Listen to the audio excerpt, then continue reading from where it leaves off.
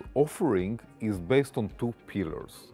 One is a public blockchain, where we provide people child chains that are based on Ardor and receive the security for the network from Ardor. This lets the businesses focus on the decentralized application itself and not worry about the security and operational aspect of the blockchain. Another possible use case for the public blockchain is to take our stable and robust NXT blockchain that is already operational for years in production, clone it and develop on top of it whatever features they want to customize. Because on Ardor, you are limited in what you can customize, but you get the security from the network.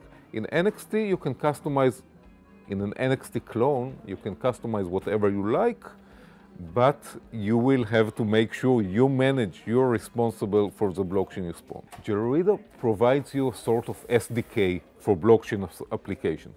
We expect people to start right now from NXT, in the future, perhaps from Ardor, customize it to their specific application requirements, whether by adding new transaction types, modifying the existing transaction types, adding permission layer, adding security layers of all sorts, and then deploy to production their own private blockchain applications under their complete control.